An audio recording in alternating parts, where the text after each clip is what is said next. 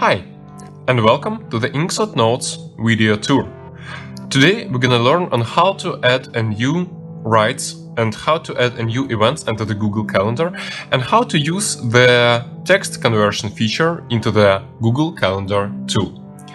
This is not a secret that the Inksot Calendar tool of text conversion has become one of its greatest features we have already developed. And this is the thing we're gonna show you today. So, to create a new event and to write it down, you just need to write anything over the concrete date you wish. So for example, I'm gonna pick the smallest ink I would like to, and I'm writing down at the 5 p.m. that I'm having the let it be an event. I can use both my stylus and my fingers, and please note that I'm using an Android, smallest Android tablet here. That's a tablet of Lenovo. This is a previous year's model of a width about 7 inches. It's pretty small, but it could be a great pocket calendar that you could use to write down your events.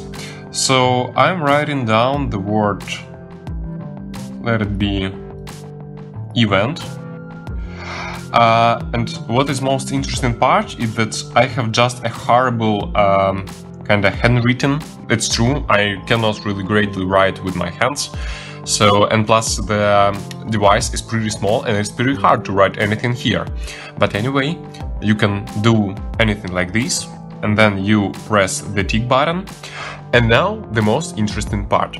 To add up anything you would like to, you just have to press on the alarm clock button right here.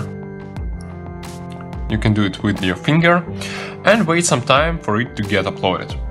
So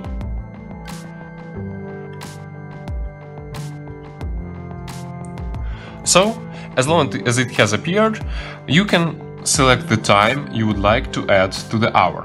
So for example, let it be the 5 p.m. And now we have two available features. The first one is to convert to text. Let's select this toggle. And we are having a loading process. And voila! Here's what we have. A fully text converted word event that we have written before. Pretty cool, isn't it? And now what we have to do is to export it to Google Calendar. Of course, I am available not to do this, but let it be, I'm using the Google Calendar a lot and I'm like using it, so let's add it, export to Google Calendar. Again, we have pushed the toggle button, and I'm gonna press the OK. I have a message, so am I sure that I want to add a notification or not? Yes, I'm sure. And here what happens next. I am offered to authorize my Google account. I already have it. So here we go. And we are having some time to wait. And that's all. This one is already done. And the event has already been successfully added into the Google Calendar. Now it's possible to add and open up the Google Calendar to check out what has happened, and everything's gonna be okay. What is more, here in the week event, I'm having my event put it just right here. And for example, if I'm opening the month, again, I'm having my event here as a colored button.